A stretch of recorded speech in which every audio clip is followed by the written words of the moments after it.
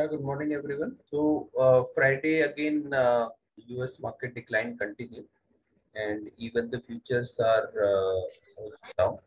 Even if we see dollar index, it is consistently moving up, indicating that risk of scenario continue. Uh, if you see Asian market, most of the Asian markets are down anywhere between 1.5 to 2%. Hong Kong market is closed today.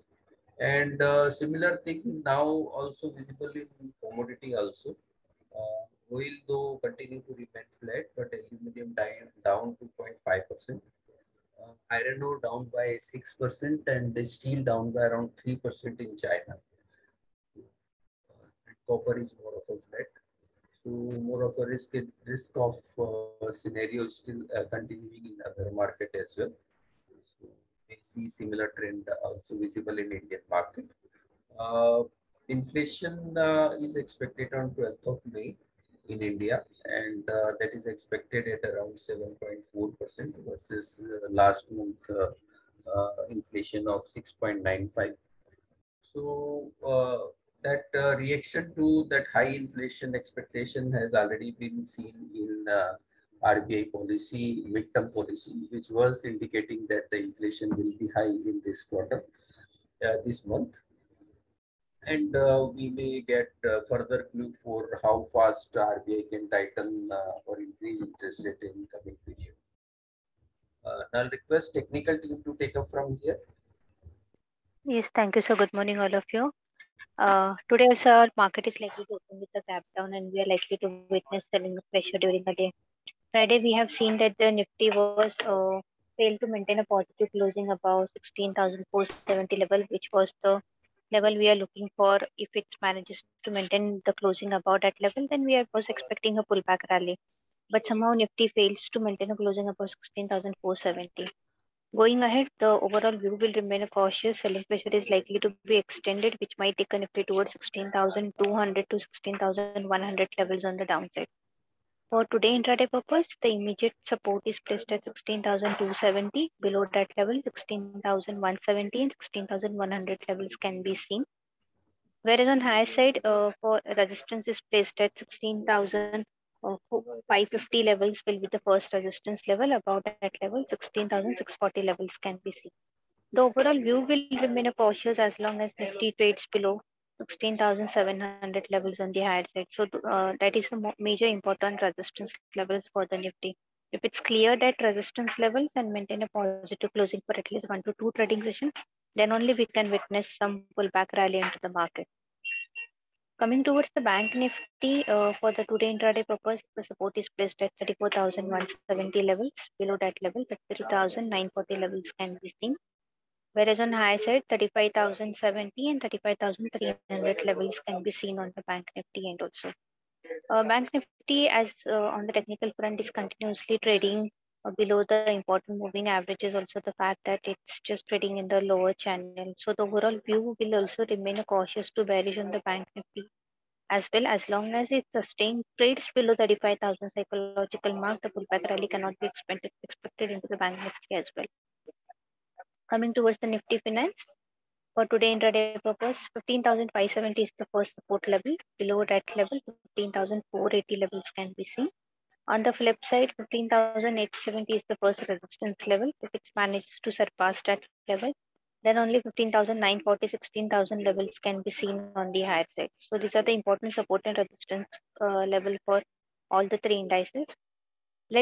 As of now, we are not initiating any buy or the sell call. Let the market settle down at the support levels.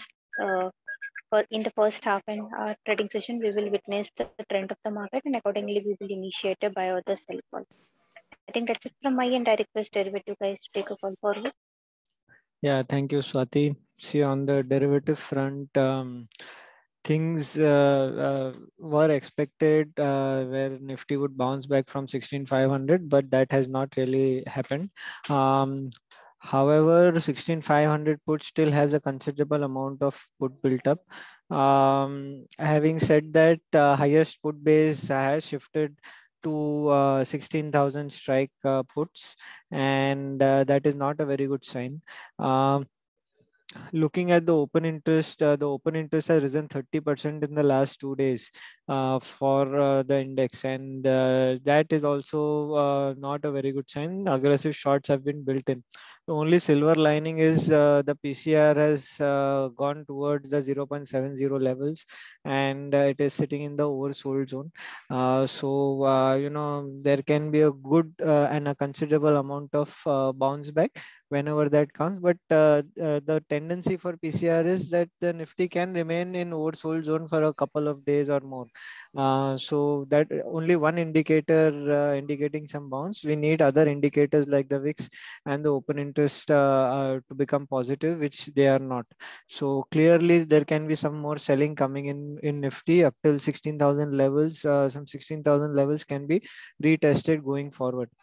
Um, Now, looking at the stock specific front, most of the stocks witnessed some selling on Friday and on in the last week. But definitely, there were some stocks which witnessed some bounce back.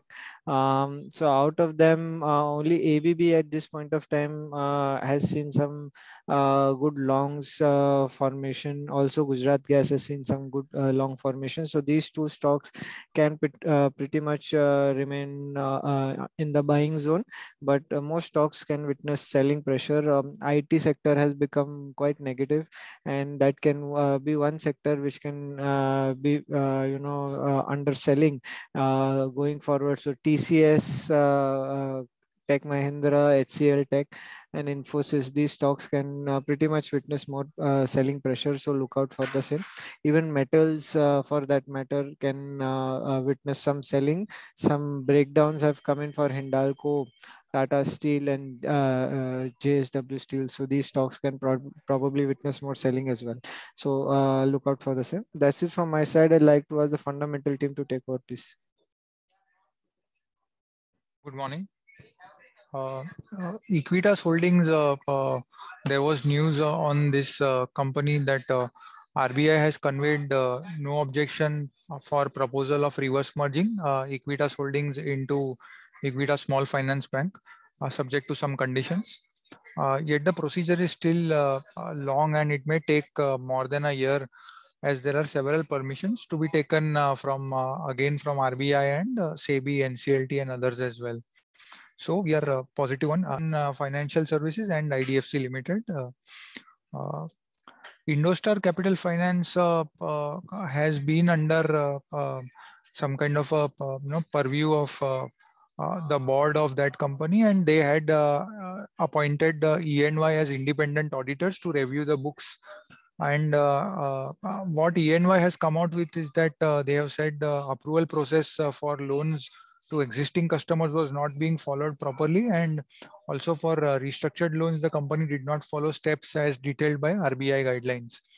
And because of this, the company will have to make additional ECL provisions of around 560 to 680 crores, which amounts to around 6 to 7% of total AUM. So that kind of provisioning hit should be coming in the next 1 or 2 quarters. And this amounts to almost 19 to 20% of the total net worth of the company. So expect that kind of a decline in the stock as well. So this is negative for Indostar Capital. Canara Bank result was below expectation. After last quarter's good result, this quarter has disappointed. Asset quality performance has turned weak. Credit cost increased from 1.3 to 2.1%. Slippage also increased from 1.9 to 2.7%. So this is negative. Then there were 3 mid-cap private banks results which came out, and we are bullish on all of them from a long-term perspective. First one is CSB Bank, where result has improved. Gross NPS came down to 1.8% from 2.6%. This was mainly because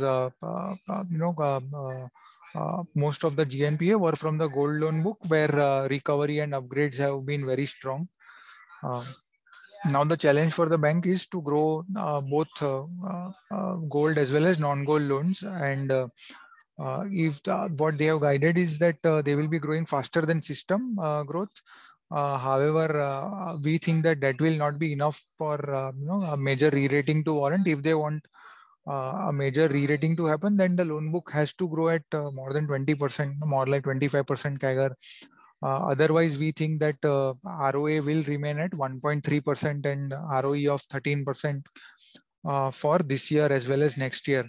And as per current price to book of 1.2 times, we feel there is some upside left, and fair price to book multiple is at around 1.5 times. If at all the stock corrects sharply, then one can buy the stock. We are positive from long-term perspective.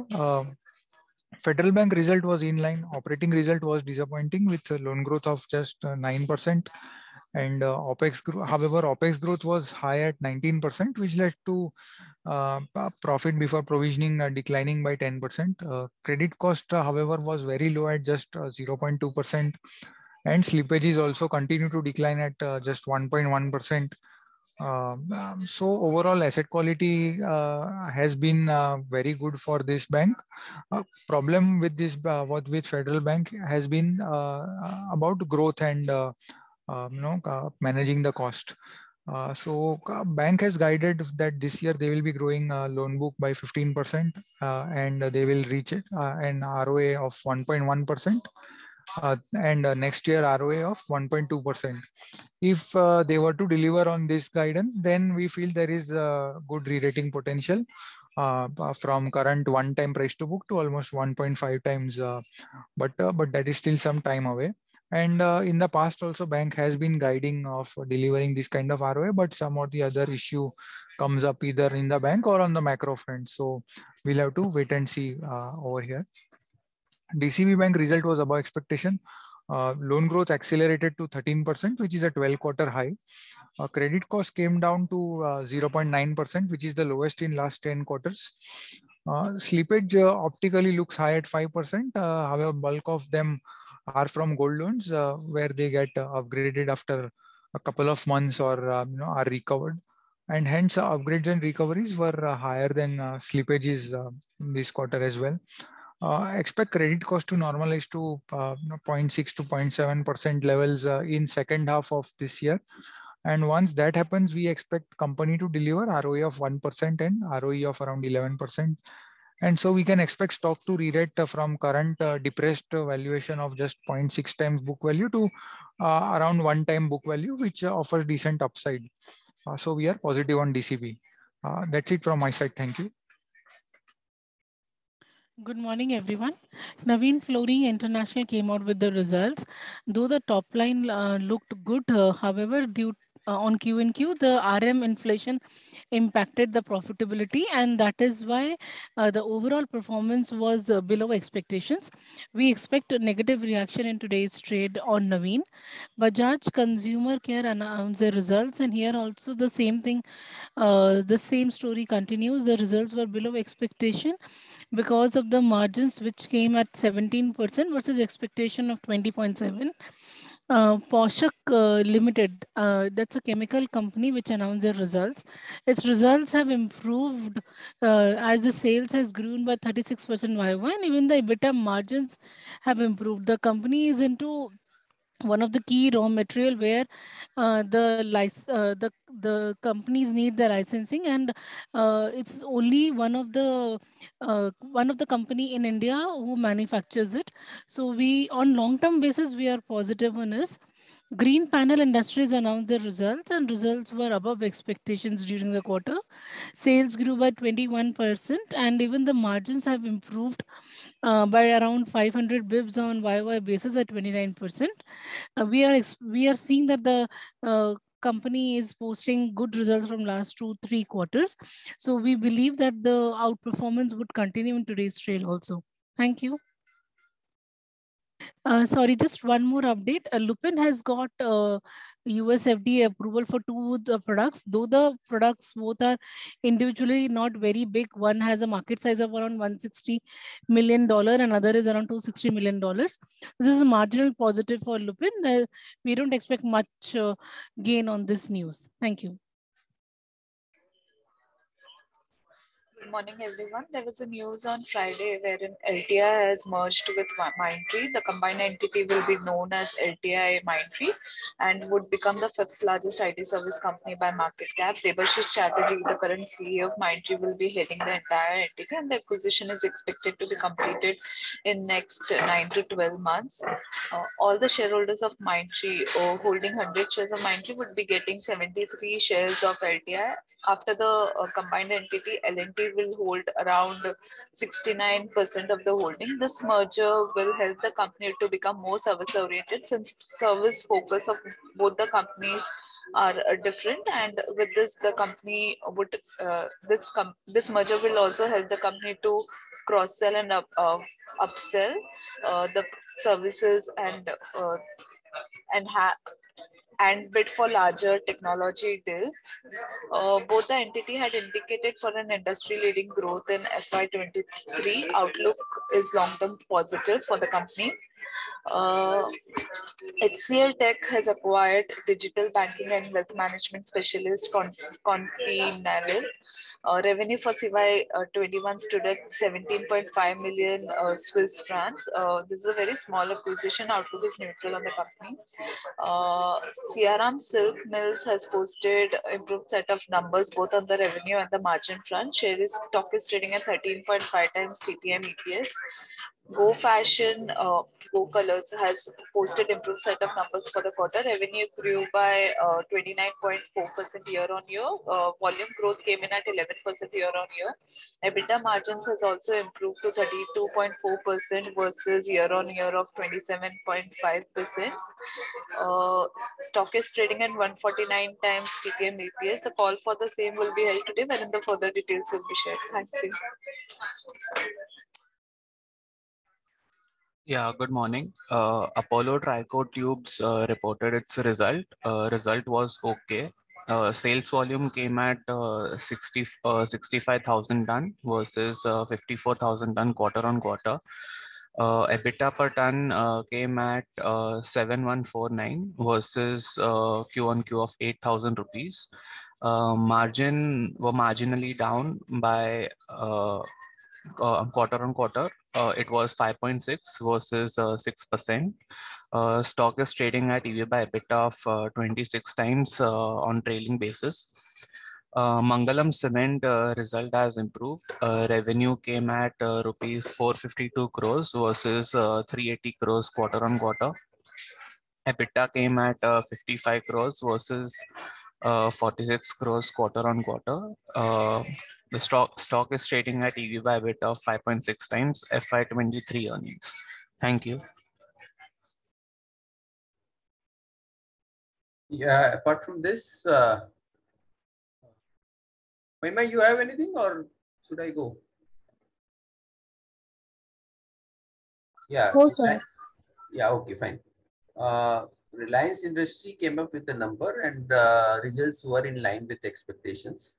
If we talk about Geo, the ARPU came ahead of expectations at around 167.6 as against expectation of 164.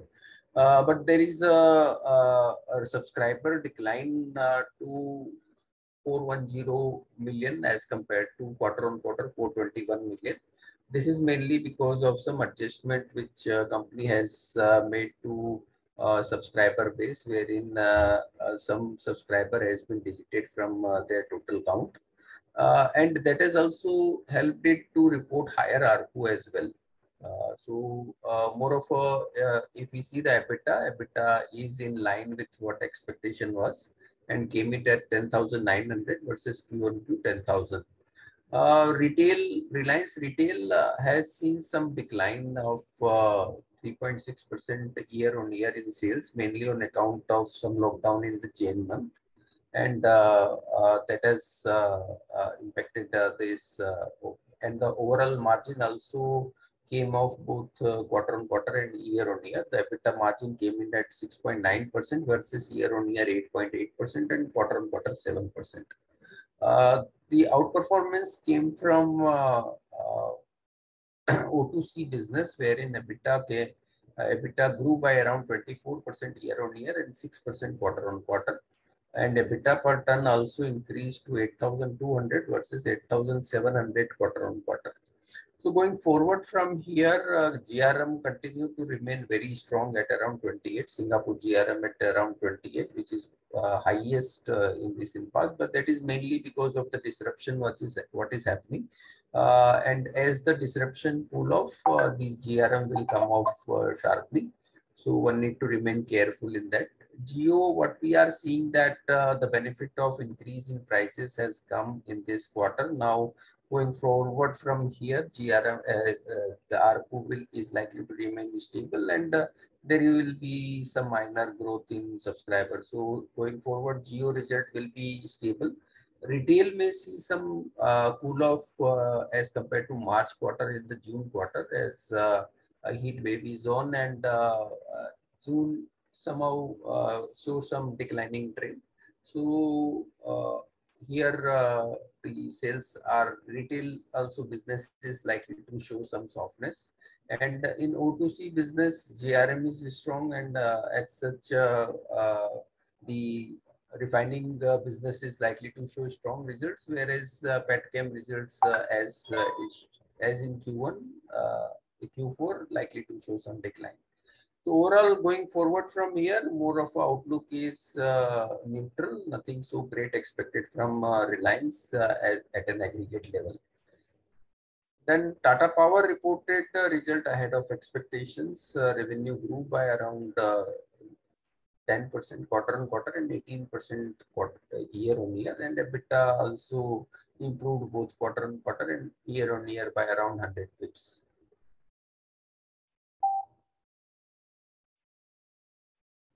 Then Campus is listing today. This is a shoe company. No doubt outlook. We had recommended positive from the long-term perspective, but from the day of IPO and today, even if we see the other footwear company are down by around anywhere between 6 to 10%. So similar type of impact can be there on these this company as well. So from a short-term perspective, more of a neutral. What we see that after 2 days, Relaxo industry result is likely to come, which is more of a comparable company. Here the result is likely to show some declining trend, mainly because of increase in the cost. At such the Campus Q1 Q4 result can also see some softness. So not recommending shares to be purchased on the listing, even if it list at issue price.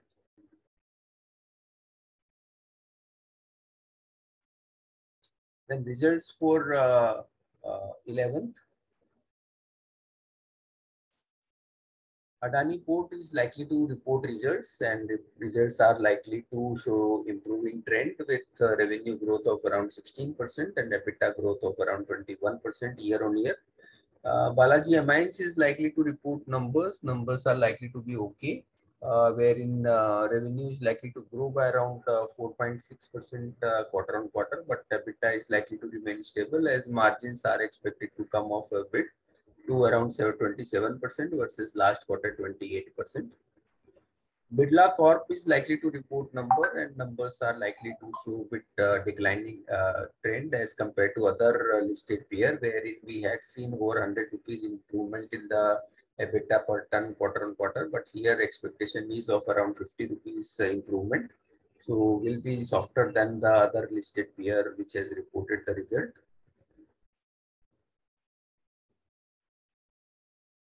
Then Orient Cement is also likely to report number. Here again, the improvement in EBITDA per ton quarter on quarter will be around 60 rupees, whereas volume is likely to decline by around 10% year on year. So that is result is here again is likely to be softer than what the result of the other company has come.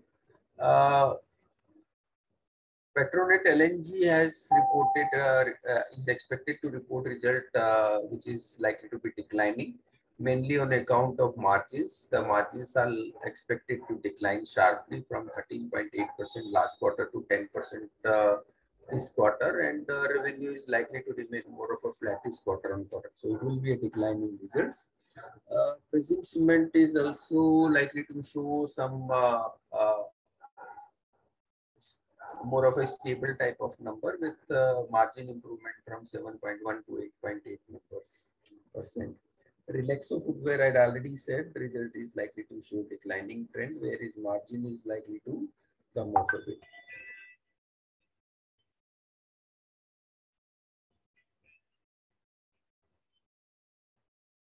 Yeah. And Sagar Cement is likely to report number. Here, the EBITDA per ton increase quarter on quarter is expected at around 70 rupees and the volume growth of around 6% year on year. So more of a improved set of number which we will be seeing in Sagar Cement. So that's all from us.